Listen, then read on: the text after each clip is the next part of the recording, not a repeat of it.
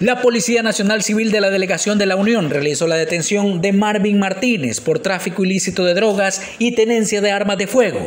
A las 12 horas del día 25 de diciembre, en el cerro El Miramar, caserío Sub y Baja del cantón El Ciprés, municipio de Conchagua de este departamento, personal policial del Grupo Conjunto de Apoyo a la Comunidad de esta delegación procede a la aprehensión en flagrancia del señor José Marvin Martínez Cortés, de 28 años de edad, alias Pargo, a quien se le atribuye los delitos de tráfico ilícito de droga y tenencia, importación, conducción ilegal o irresponsable de arma de fuego, en perjuicio de la salud pública y la paz pública.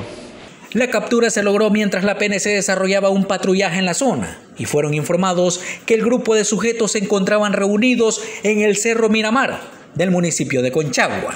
Estos, al notar la presencia policial, se dieron a la fuga. En esa misma operación, los agentes lograron la captura de Martínez.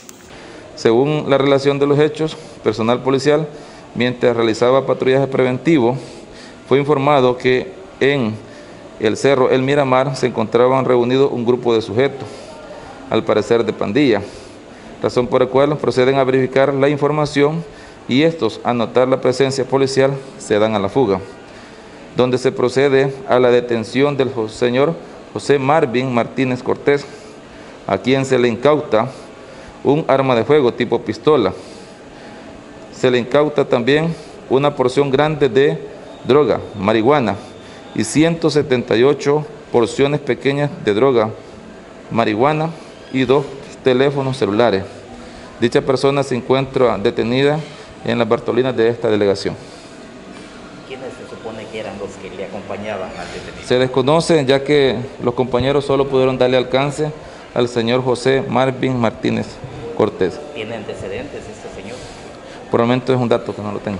¿Y ellos estaban reunidos en algún campamento de estos de pandillas? Según la información que recibieron los compañeros que realizaban el patrullaje preventivo en un lugar, fueron informados por medio de la voz pública que se encontraba un grupo de personas en el Cerro El Miramar, razón por la cual verifican la información y es allí donde, al notar la presencia policial, estos se dan a la fuga, donde los compañeros solo lograron darle alcance a uno de los... ¿Qué lo han detenido, Marvin? Por droga. ¿Dónde lo encontraron? ¿Cómo fue que lo ubicaron? No, y ahí me fueron a sacar de la casa.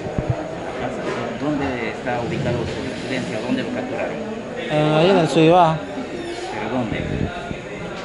No lo entiendo ahí. No, o sea, ¿dónde estaba usted? ¿Dónde está su residencia? ¿Dónde vivís? ¿Dónde vive? En el Sub y Baja. ¿Sub y Baja de dónde? Del municipio Conchagua, cantón El Ciprés. Pero al parecer le encontraron armas y drogas y 2 personas más que estaban con usted. ¿Quiénes eran?